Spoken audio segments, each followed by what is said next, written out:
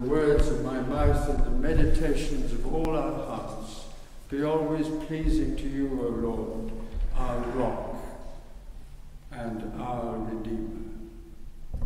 Amen.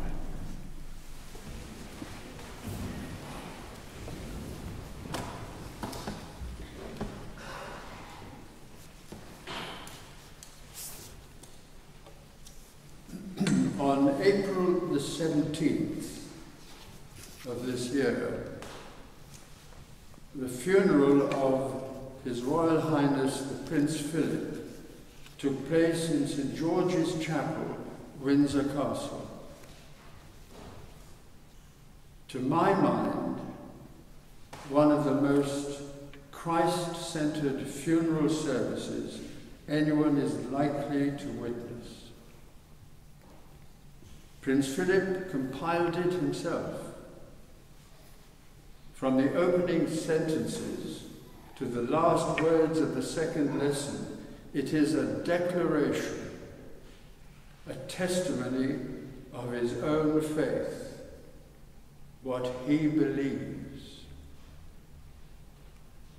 As his coffin entered the chapel, the words from John's Gospel were heard. I am the resurrection and the life, saith the Lord. He that believeth in me, though he were dead, yet shall he live.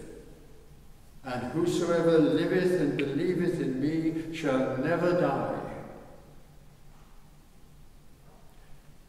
This was followed by words from the book of Job. I know that my Redeemer liveth, and that he shall stand at the latter day upon the earth. And though after my skin worms destroy this body, yet in my flesh shall I see God, whom I shall see for myself, and mine eyes shall behold, and not another. The first lesson that Prince Philip chose was from the book of Ecclesiasticus, a description of how great is the Lord, the Creator, beginning with the words,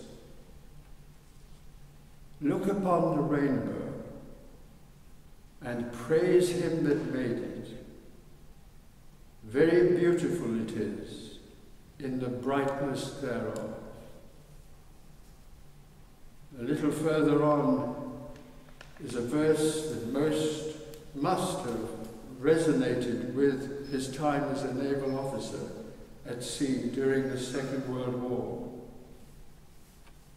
They that sail on the sea tell of the danger thereof, and when we hear it with our ears, we marvel thereat.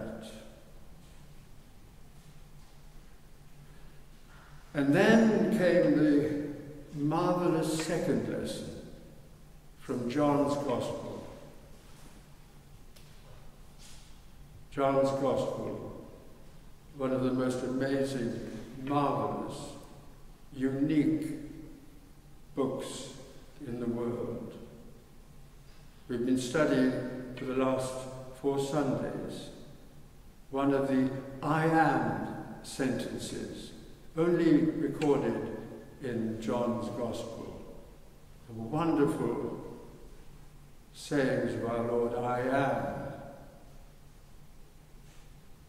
Today, instead of the first one, I am the bread of life, we'll be looking at the 5th I am statements. And this lesson that Philip chose is about the 5th. It is the 5th I am. Jesus said, I am the resurrection and the life. He who believes in me will live even though he dies. And whoever lives and believes in me will never die. This he said when he went to the village where his friend Lazarus lay dead, and Martha met him. She went out to catch him as he came in and said, "If only you had been here, he would not have died. If only you had been here." And so he said those words, "I am the resurrection and the life.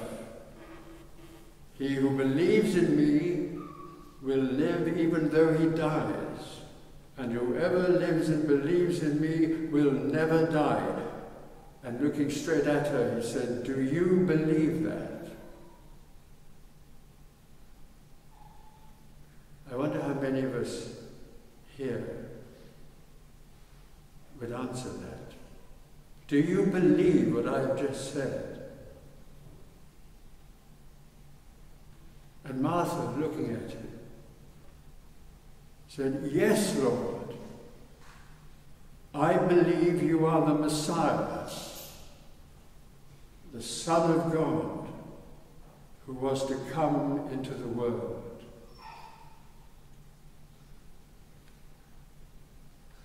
In the New Testament, Christians are encouraged to be witnesses to their faith, to testify unequivocally what they believe.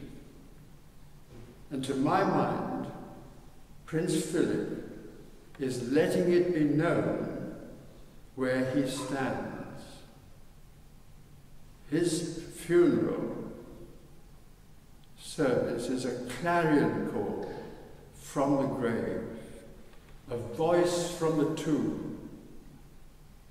Prince Philip aligning himself with Martha's expression of total belief. "I am the resurrection and the life. He who believes in me will live even though he dies. And whoever lives and believes in me will never die." The whole Gospel of John was written. The main thing and the main theme is believe, believe. John, the blessed disciple of our Lord, whom he loved so much, is saying time after time throughout the whole of the Gospel, the word believe is used 98 times in the Gospel of John. Believe, believe.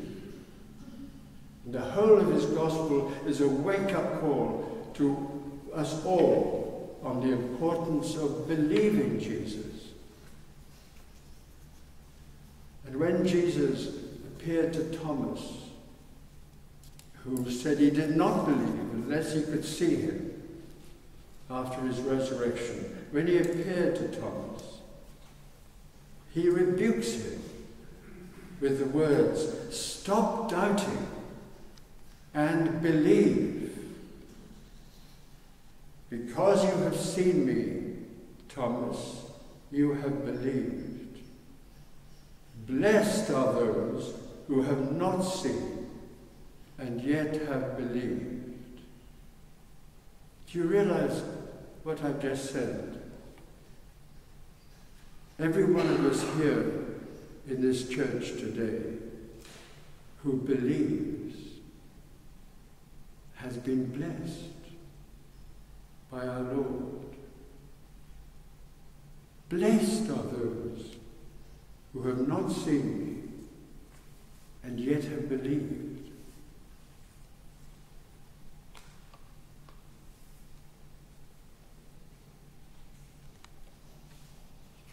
Earlier in this gospel of believing,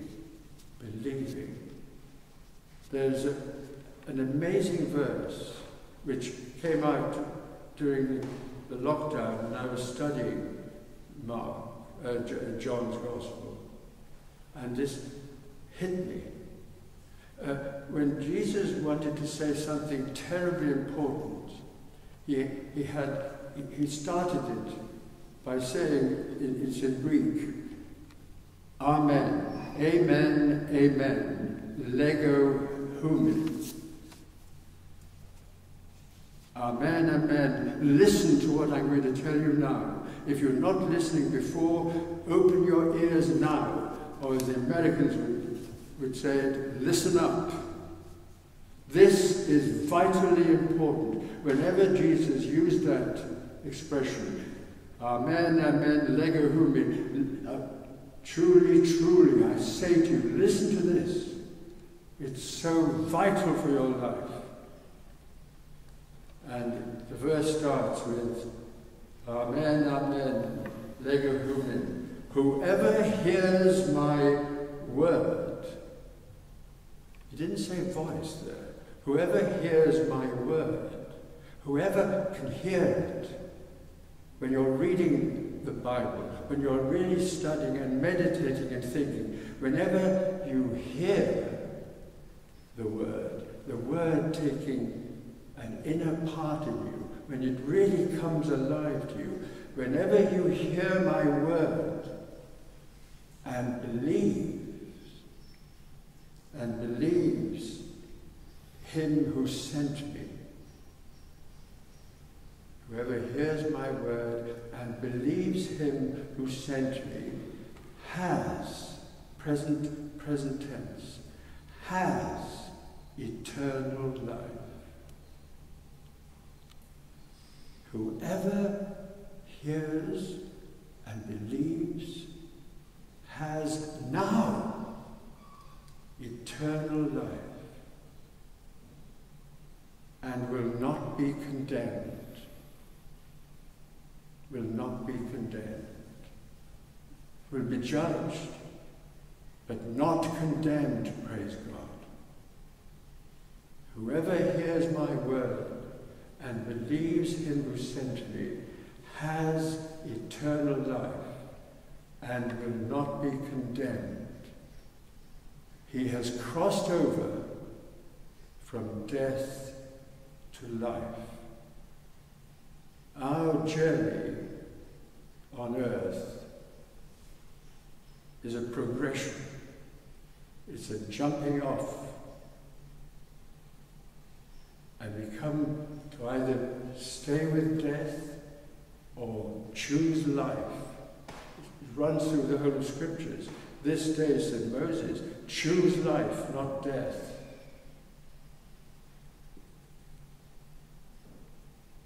And that wonderful verse of assurance from Jesus. Whoever hears my word and believes him who sent me has eternal life and will not be condemned. He has crossed over from death to life. Time doesn't allow, I'm afraid, further examination of that verse. There's so much packed in it. But let you yourselves hear it for yourselves.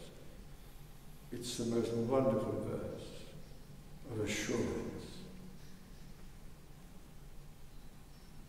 It reveals our entrance into eternal life, starts now, starts today, and continues through our departure in death into the glorious light of resurrection, where we gaze on the beauty of the Lord and serve him forever.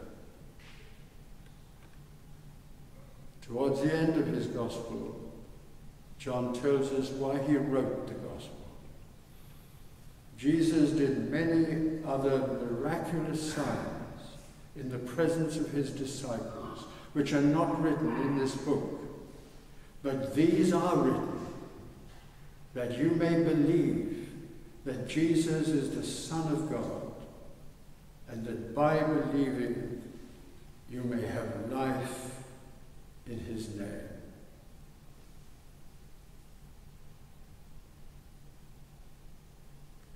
And may I end by quoting Jesus' brother Jude, who ended his letter by saying, "To him who is able to keep you from falling and to present you before his glorious presence without fault and with great joy, to the only God, our Saviour, be glory, majesty, power and authority through Jesus Christ our Lord, before all ages, now and forevermore.